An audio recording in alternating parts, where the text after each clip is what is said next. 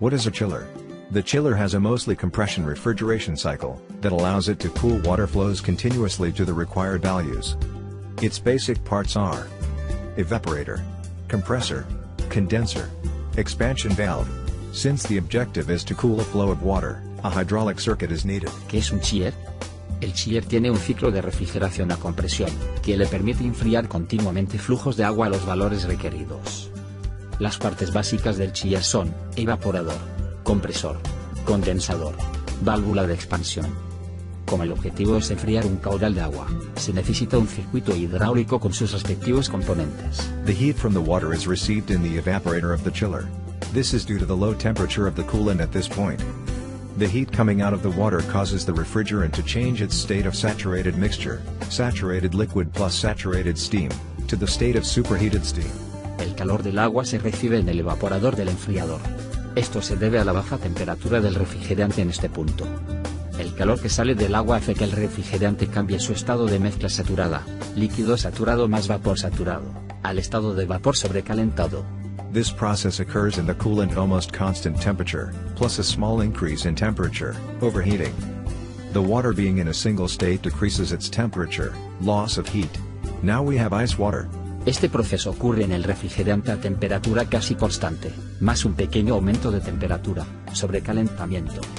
El agua en un solo estado disminuye su temperatura, pérdida de calor. Ahora tenemos agua helada. The refrigerant leaves the evaporator to the compressor to raise the pressure and facilitate condensation. Due to the heat exchange with the environment, at the condenser outlet the refrigerant becomes liquid again but still at high pressure. El refrigerante sale del evaporador hacia el compresor para aumentar la presión y facilitar la condensación. Debido al intercambio de calor con el medio ambiente, en la salida del condensador el refrigerante se vuelve líquido nuevamente pero a una alta presión. The refrigerant must now pass through the expansion valve, to return to low pressure and temperature, and thus the cycle repeats.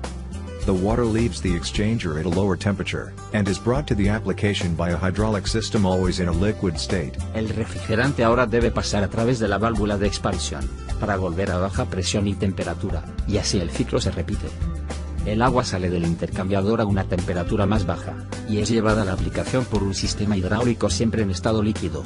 The water returns from the application at a higher temperature and re-enters the chiller to cool down again. El agua regresa de la aplicación a una temperatura más alta, y vuelve a ingresar al enfriador para enfriarse nuevamente. Chiller types: chiller with water-cooled condenser compared to air-cooled. Depending on the environmental conditions and the resources that exist, the most suitable chiller can be selected and the efficiency of an installation can be increased. Tipos de chiller: chiller con condensador enfriado por agua comparado por enfriado por aire. Dependiendo de las condiciones ambientales y los recursos que existan, se puede seleccionar el chiller más adecuado y subir la eficiencia de una instalación. For example, in places with high humidity, the efficiency of an air-cooled condenser chiller approaches that of a water-cooled condenser chiller because the relative humidity is higher. When the environment has lower humidity and a sufficient amount of water, then a water-cooled chiller can offer considerable savings in electrical energy. However, other important parameters to consider must be taken into account.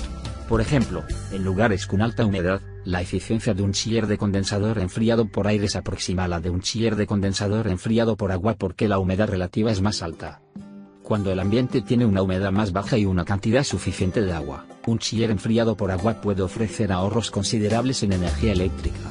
Sin embargo, deben tenerse en cuenta otros parámetros importantes a tener en cuenta. How should you design the distribution of the water that goes through the chiller? The distribution of the water will depend on the purpose of the installation. For example, an application for air conditioning will have practically the same temperature differentials in most points of the system and it is not necessary to mix or bypass water for a special requirement.